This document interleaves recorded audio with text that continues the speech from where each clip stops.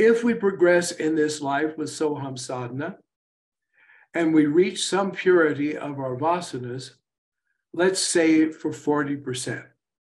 Okay? What are the chances that we will get the opportunity in the next life to clean the other 60%?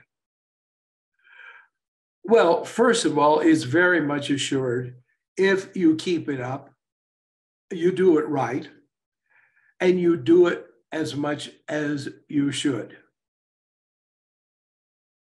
And especially the japa constant. You understand, meditation is also creating karma. It's a kriya. Kriya means to act. Kriya means a process. We speak of yogic kriyas, for example. So, when you meditate, you're creating what we could call enlightenment karma. And when you're doing Soham sadhana and therefore connecting right in directly with yourself, then it's really powerful karma. So, two things may happen.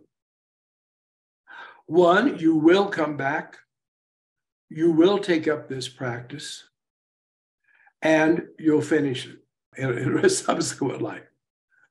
But actually, if you're really applying yourself and you're really doing it, Gajananda Maharaj talks about this.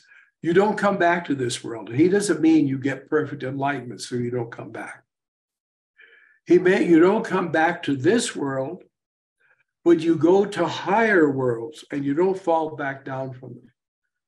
And there are worlds that are called tapa lokas, worlds of tapasya, spiritual practice. And in those worlds, you meditate. In some worlds, where it might be a little iffy, in a little lesser tapaloka, there will be holy beings there to say, hey, wait a minute. Don't you remember you meditated down there? Now, don't waste your time here. Meditate. And you can decide to meditate for 1,000 years. Well, 1,000 years of Soham sadhana is going to get you pretty well on. In fact, it doesn't take that much. Therefore,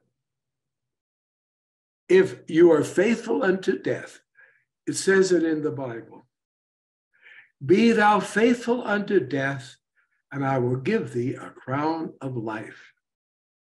So if you are faithful unto death, you'll have only life.